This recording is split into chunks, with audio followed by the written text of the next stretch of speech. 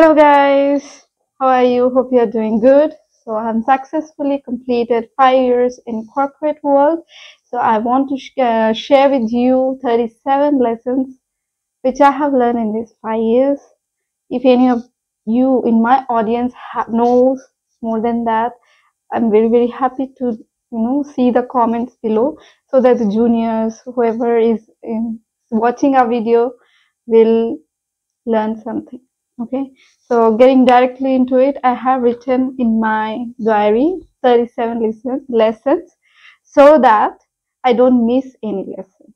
Okay, so 37 lessons, each lesson 1 minute I'll take, not more than that. So be patient and be with me for 38 to 39 minutes. Okay, let's get into it. Number 1.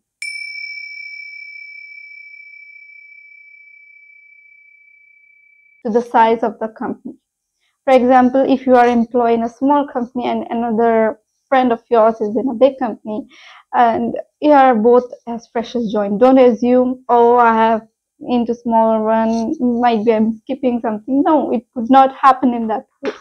There are 4 possible scenarios that can happen. Number 1 is in big companies, 2 scenarios, that is either the person is doing a redundant work or the work which doesn't have a huge demand in the market, but they have to do because they are assigned to that, or they are doing an exceptional level of work because of that ecosystem is pushing towards them, and that ecosystem is there.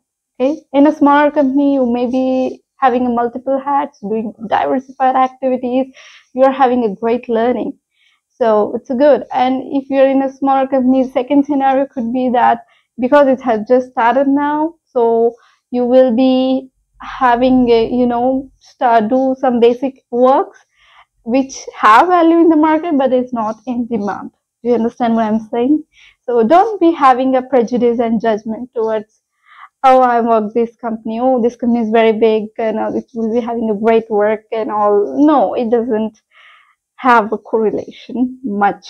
Okay, number 2 lessons is do your analysis and be aware of which skills are in high demand in current market in your domain, and try to get that experience to persist and sustain in market. So for example, in 2000, I'm from medical devices, regulatory affairs. I'm sharing my experience. Like in 2019, when I graduated, that time MDR was in high demand, regulatory requirements changed in Europe. So all projects came in that, and I got a very good exposure to it. Now, if I go out and I say I have MDR experience, people are ready to take me. Okay, currently we have Asian regulatory changes, so looking forward, I am into Asian regulatory changes, means challenging things are happening. So what market is in need, you should be having exposure to that. In future, it will accelerate your growth. Okay, third lesson is have one-to-one with managers. Time to time is must to help you grow. Set the goals and expectations clearly with your manager before the financial cycle starts, so that both are in same page. You know what exactly you have to work for, you have to show, and manager also can measure your performance accurately during your performance analysis at the end of the year. So there are a few companies where I have seen you have one-to-one in your calendar, that's it, but it is not implemented.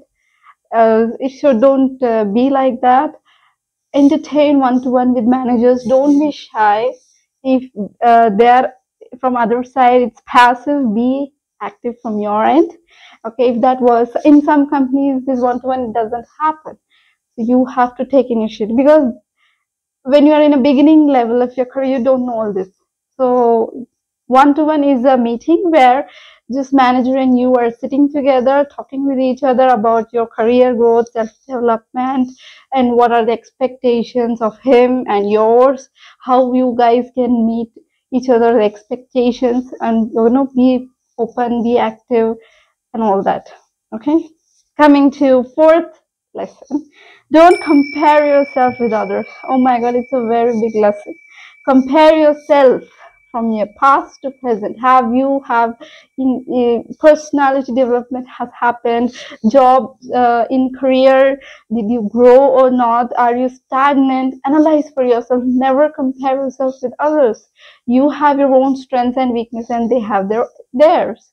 How can you compare with others? Okay, so please don't do that. It will hurt only, it doesn't bring anything else. Okay. Yes. So fifth lesson is know the company's business. Just don't be like an idol. Whatever work is given, you're doing, you're reporting to the respective persons. You should know the business of the company, how it is, in which trajectory, what is the state of the business. It's in upward direction or it's downwards, or is there any tensions? Because you have, if you know, you will be able to have job insecurities and all, right? So, or if anything comes suddenly, your mind will not be prepared for it. So yes, you should know about it and take opportunities when they come to you, and they face new roles. Because during any state of business, you will have certain opportunities, or you may not have certain times. Okay, so take appropriate decisions, and which you can do by analyzing the business of company in which you are working currently. Okay, then you have is number 6. Never be competitive, but be collaborative. In nature, learning from team stops when the competition begins. It's a very, very important lesson I have learned, because I have seen few people who are very competitive, and even I used to do a little bit before, but I have realized the importance of collaboration. Without collaboration, when you come into a phase of competitiveness, you will be just looking into your individual levels, and you will never grow when the learning stops, because it stops when you compete, right? And the output and all positive things just go into the coffin. So collaboration is must for your individual growth as well as for the 100% team output. Okay, so remember that collaboration is must. If you have competitive nature, please don't have it. Try to get out of it. Okay. Then next is, yes, and don't be making a fuss about if someone is competitive in nature. Maybe it's their immaturity. So just leave them to themselves. By the time they will learn about it, realize it. Okay, so just move. Next is, 7th lesson is develop resilience in corporate. Resilience. See, there are a few things when you are working in a small company. You may be knowing about technical things only. There are certain things like these you must be knowing. You come to realize at a far later stage of life if you are not self-reflecting. Okay, so self-reflection is must. So resilience is a term. What is the meaning of it? It's developing a thick skin. And what does that mean is, so you handle the stress no matter what type of situation is. Your output is not affected in your work.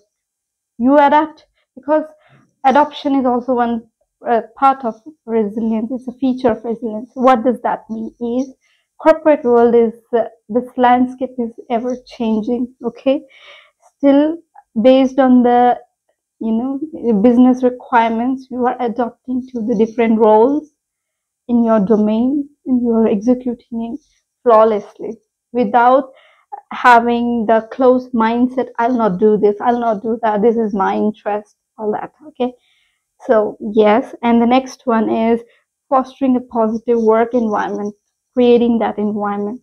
Okay, and keep maintaining your performance. So resilient individuals are less likely to be derailed by setbacks. Example, not getting, so your manager has shouted on you with some reason, so don't take it too hard. Okay, they are teaching you. But yes, if it happens frequently and deliberately, without your errors, mistakes, then it's a toxic culture. Just get out of there as soon as possible. Okay. The next eighth lesson is never share your emotional breakdowns with your manager, because that's what you say. No? Resilience doesn't have any emotions. Okay, so don't show your emotions. That means you are not able to control your emotions. Put it aside and do the business. So never break down in front of your manager. Yes. Then ninth lesson is accept any job role only by clearly knowing about it during the interview process, because you may not be liking the role because you might have done it already, or the role is junior level role, or the role is not going to help you in your career. So don't accept just for your salary. In later days, money will automatically come to you. So don't worry about it. So know the role very, very clearly before you enter the organization. Okay. 10th lesson. We have come to 10th one. When you are graduated, you are a fresher with no hands-on experience. So no matter you have taken a number of trainings, certifications, A+++ grade candidate, you still don't have practical exposure. So primary priority should be your learnings over salary. Okay, so don't think like I'm a great person. If you're from IIT, NIT, MIT and all those things and you're paid, that is a different scenario.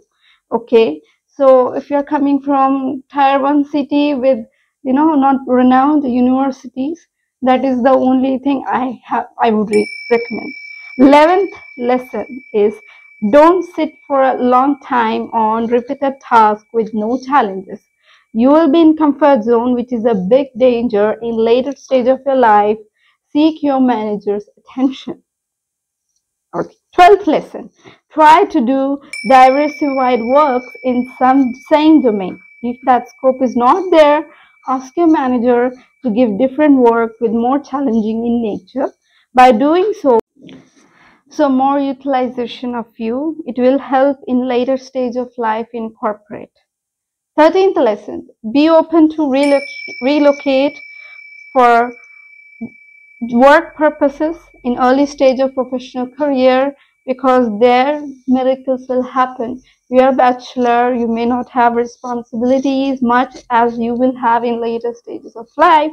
So why not try to move to place where your skill is in high demand. Okay, example, I moved to HCL Madurai because there was my demand. So I went and I learned so many things. I'm so happy that I had, and I get great networking there too.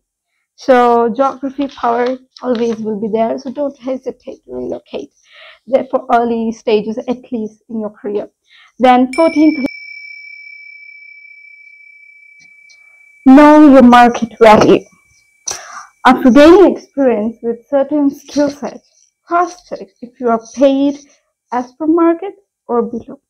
Then the next step you can take accordingly. So what do you mean by as per market or not? How do you calculate? So as per my research, 2x of your experience, if you're getting salary, it means you're underpaid. What do you mean by 2x? 2 into experience. For example, you have 2 years of experience and or for example, just say 4 years of experience and you are paid 8 lakhs per annum CTC, then you are underpaid.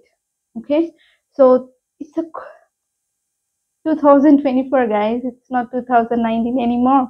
So post COVID, it is 3x or 4x you should minimum have. So 3x is average of as per market. You are on average, like you're up to the mark.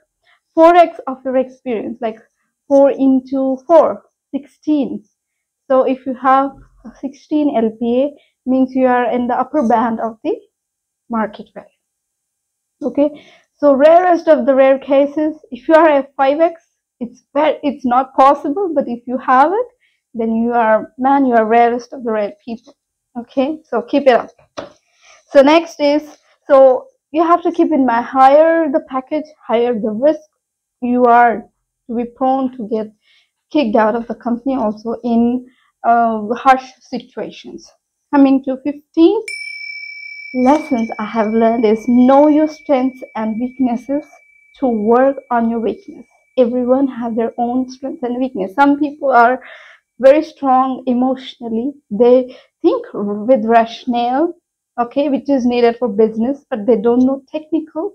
Okay, so some are very good in technical but are weak in emotionally. Why you need both of them balanced is in business you need both. Okay. 16th lesson, get mentorship. Search for a good mentor and get good mentors. They are rare. If you find, never leave their hand and respect them. They are your teachers. They have increased your bread and butter by their teaching. Okay, so never forget what they have done for you. Okay. 17th lesson, learn at least one foreign language. It will open up a new door of opportunities in corporate. Yes, you will get a chance of on-site work also. For example, I had that seen that in HCL where I was into Japanese client, and our organization, our BUL said that if you guys have L3 level of Japanese language, we are ready to send you to Japan. Okay, so it was a great, so like this there are few languages like French, Spanish, German, Japanese, Chinese, very popular among these. Okay, now next 18th lesson that I have learned is, remember always, need of learning new things is a necessity in today's era. It's not a choice anymore. Today's era, if you want to grow in career, you need to equip with latest developments happening around you in the company and in the market. Through social media, networking, etc., you can come to know what are going on in the market in your domain. Okay. 19th lesson, don't emotionally get attached to one company, any company. Okay, as you grow in corporate world, always remember it's a business to which you are a resource only. You will persist till you serve a value addition, so don't be emotionally get attached. 20th lesson, no one is a friend at your workplace. Remember always, no one. Okay, they are colleagues with the team work achieving common goals of business. That's it. Network is crucial. 21st lesson, network is crucial, so have or create and grow your domain network. It will help you in career growth, moving to companies. Okay, because they have worked with you, they know you, they know your capabilities, they can refer you whenever the opportunity arises in their organization, in their team, can refer or keep a word into their manager's ear, right? Next, 22nd lesson, build your resume constantly. When your resume is constantly growing or adding up, it means you are in growth phase. If it doesn't have anything to add, you are a stagnant phase. When you are stagnated, there is no growth. You are probably into a comfort zone. Okay, so don't be in comfort zone if you want to grow career wise. Okay. 23rd, don't believe any promises made verbally by managers. Seek their written consent, that is a mail documentation. For example, if you're, I have experienced it and I have got stories to be shared by my friends.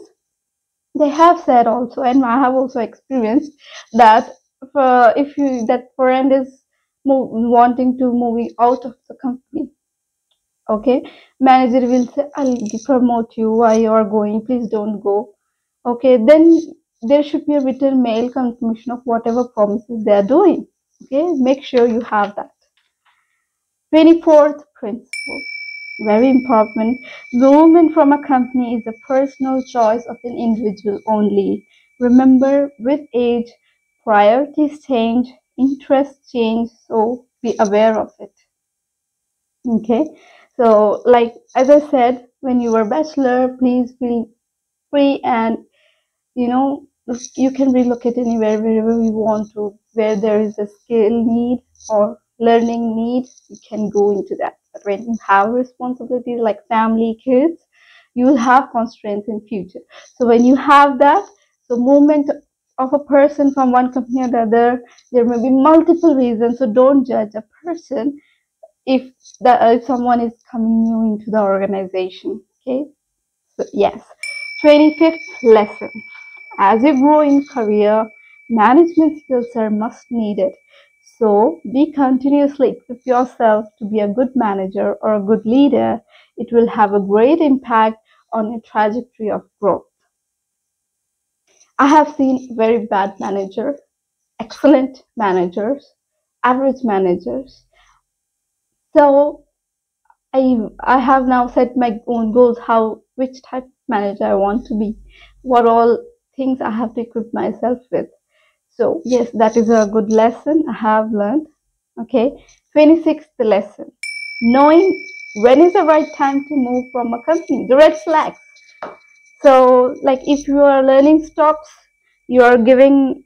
Nothing is coming back to you for your personality development, for your career growth. Nothing is coming back. Okay. So that is also a red flag. No projects are there. Projects are there. You are not built in the billing status, but you're working in project, also a red flag. Business might be gone. That might be the case. That's why I said in previous lesson, study the business of the company in which you're working. Lack of transparency is there in the organization. Before it was good, now it is not. Also a red flag. Toxic culture. What do you mean by toxic culture? Is like micromanagement, poor communication, and you're not shown a clear roadmap of exactly how you're contributing to whatever what you're doing. Okay. Not valued enough for what work you have done, not appreciated enough, not feeling the touch of the team anymore. Okay. So no mentorship or training opportunities, and business model and growth trend is confusing. You're not aware of, or you have been not conveyed with properly. So all these things are the red flags for you to go out of that environment, which will be having a bad impact on you if you stay for long. You don't know how it will hit you. Okay. Next, 27th lesson. Learn soft skills. They are the best needed to improve your corporate way of making or getting things done. Soft skills means what? So like good communication. What do you mean by good communication? Conveying exactly what is needed to be conveyed in articulated matter, shortest time, in simple and crisp way that doesn't confuse the other person. Okay. Teamwork, problem solving, adaptability, being flexible and open to change are all considered soft skills. You can have soft skills free course in LinkedIn. Please go through it if you haven't. It's very good. It has a lot of good free learning courses like these. Okay. 28 lessons. Have your self brand, your own identity. It is a must. It helps you in a lot in your career in long run. Brand development, how you can do.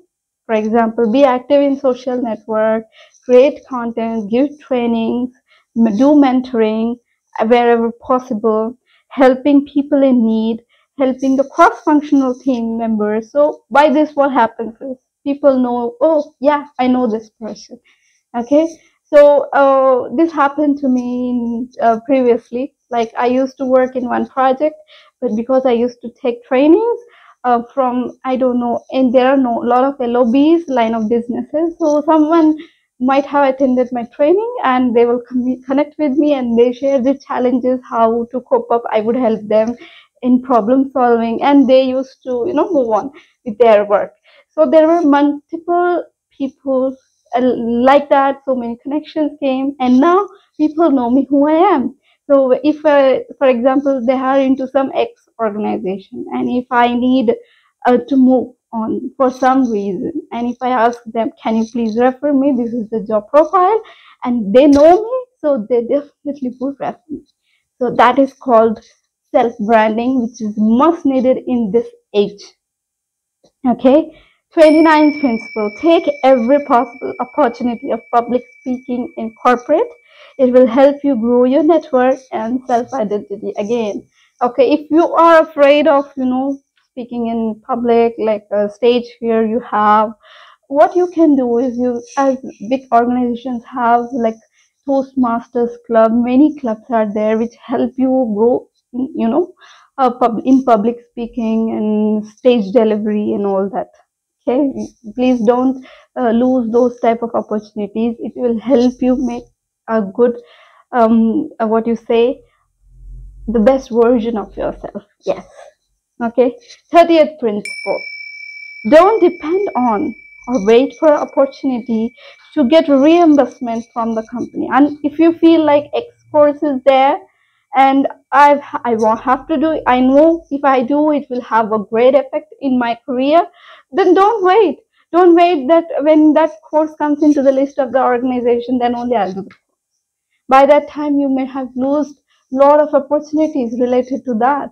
Like I have experienced that. Like I did ISO 13485, okay, MQMS training when I was a 2 years experienced kid, and when I went to next organization, they needed the certified person to do the audit. And I was very, very fortunate. I got an opportunity in so early age to do audit, and it was possible because of that certification. Okay, so yes, it helps a lot. And then what, the audit which I have done for what business line, actually in that business line a vacancy came because I had known their internal structure a little bit. They were confident enough that I would be able to catch up with their work if they take me in. So can you see the interconnecting dots? So yes, so that's why this is very important. Don't hesitate to do certification by yourself. Then 31st lesson: helping should be to and fro and not only from one side always. Don't receive, or don't give. It should be 50-50%. Okay. Yes, and learn people management skills. You will need it in senior level. This is 32nd lesson I have learned, so I am working on it. Okay, and 33rd lesson, last thing is, which I feel like I never regret for doing PharmD. It is helping me in my work directly or indirectly. I can explain many examples, but it will take a lot of time. So yes, I never regretted for doing PharmD. Okay, so this is for the juniors who are thinking, who are having anxiety that what can happen to me after doing PharmD. I'll not get any job or what. No, it's not like that. Okay, it will help you some or the other way. Whatever you're doing, do it with focus, concentration, and belief. Next, 34th lesson: learn negotiation skills. It is for you. Okay, how to negotiate with HRs while you are, and it comes with time, but at the same time, it's all again, talk to people, have utilization of your network for full maximum. Okay, do that, and you will be perfect with that. Okay, yeah, sometimes we do mistakes, but they are the lessons for the next negotiation, what you are going to do. Okay, 35th lesson: be right. So lesson number 35 is, you have to learn to control your emotions. You have to be rational always. Okay, how to control your emotions? You can take help of self-help books. Okay, and it comes with time. Okay, some things cannot be learned by theory also. Okay, so 36th lesson: never ever share your finances with anyone in your working company. Who knows when you will be working along with them, and it may backfire you. So never share your financials, okay, with anyone. Next is, I have experienced that and in a hard way. Okay, so that is a very big lesson for me. And the last but not the least, 37th lesson is teach only what is required. Don't teach more than required to anyone. Okay, फुकट का ज्ञान किसी को बनता नहीं है, value नहीं आता है. So teach and have your boundaries for everything. Okay, so it will be good for you because we don't know how things may go wrong. Okay, and it's a very high competitive world. So that's it from my end. I hope these 37 lessons would help you in your corporate journey, and we'll meet again in next video. Thank you for showing a lot of loves and showers of your blessings, and I'll come back with next great content. Thank you. If you like our content, please subscribe, share, and press the bell icon for our latest video notifications. If you want to get it as soon as possible, share with your fellow students so that they can get such insight, awareness, and if any content you want me to make, please feel free to put in the comment section below. Bye bye.